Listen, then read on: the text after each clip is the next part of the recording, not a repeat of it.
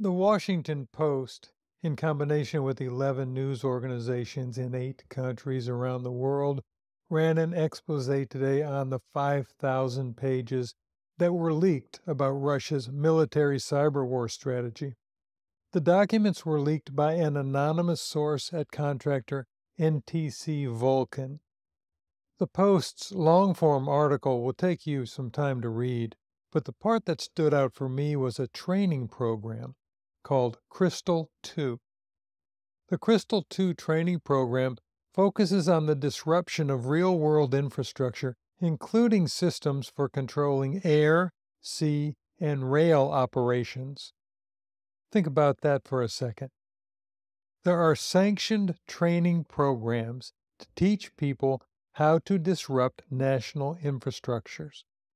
We have to assume this includes national power grids, water supplies, and other infrastructure that supports millions, if not tens of millions, of people.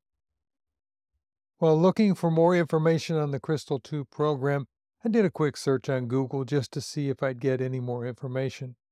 There was nothing. I then tested Perplexity.ai to see if it could find anything. Again, nothing came back. I had to refer back to the Washington Post report to get data from the source document itself.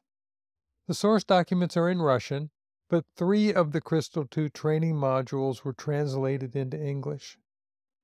This confirmed that the focus during the creation of the 2018 training program was to create tests for disabling control systems for rail, sea, and air transport.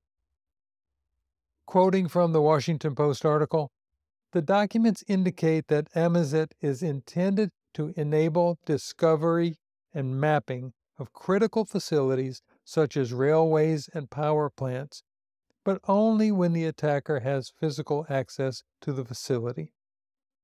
End quote. To be clear, all major nation-states are sponsoring this type of training program. It's just not released to news organizations in 5,000-page chunks. The links to the Washington Post article and other resources I found on the topic go to 505updates.com, March 30th, episode number 109. The links are at the bottom of the transcript. Search for and subscribe to It's 505 wherever you listen to your favorite podcasts.